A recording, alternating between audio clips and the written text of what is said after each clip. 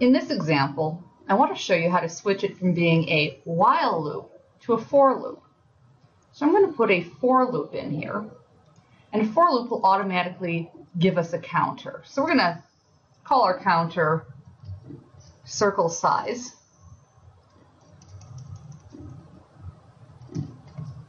And we're going to start with an initial value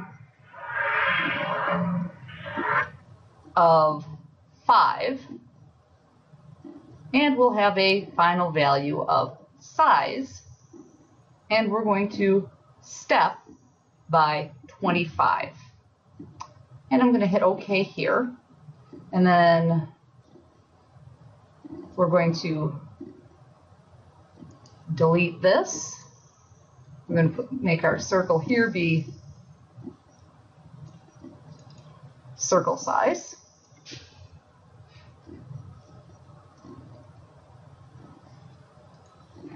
And we won't need this at all. And I still want that. So what we're doing is we're making the loop do the incrementing for us.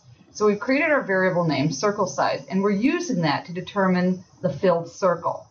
Now again, this time we're moving forward. We're going to flip this in a second. So you're going to see this one, since we're using the filled circle, we actually want to do this backwards.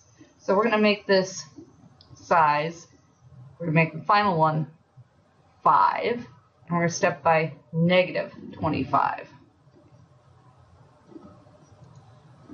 Let's try that. And you can see that nicely has each filled circle on top of it. And again, you want it, when you're using the filled circle, you want to have the smallest one last, because if we had done it the original way,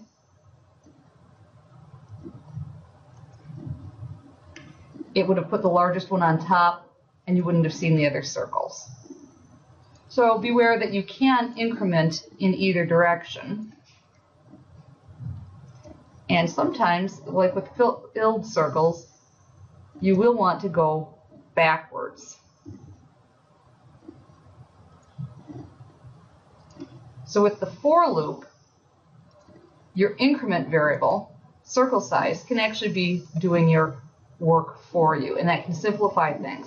You use a for loop when you're doing things for a set number of times.